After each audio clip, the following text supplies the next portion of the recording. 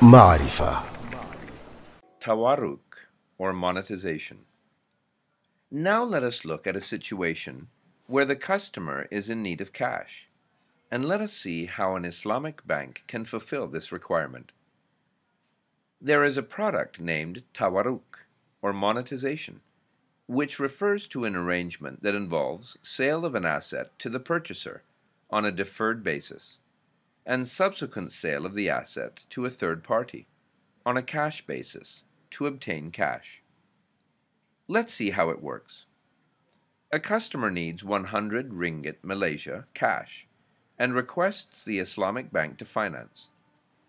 Instead of financing in cash, the Islamic bank purchases the commodity worth of 100 ringgit Malaysia from a seller and sells it to the customer through murabaha contract after adding its profit, say 20 ringgit Malaysia.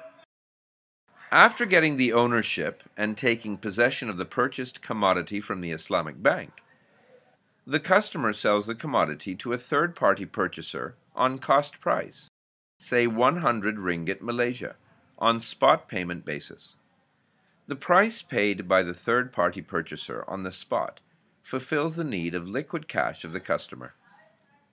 Later, the customer pays the deferred price to the Islamic bank, according to the agreed-upon terms, say in 12 installments of ringgit Malaysia 10 each, over a period of 1 year.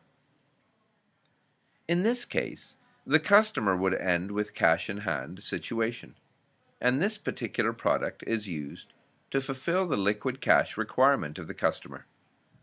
It is applied in products such as working capital finance, project finance, credit card, personal finance.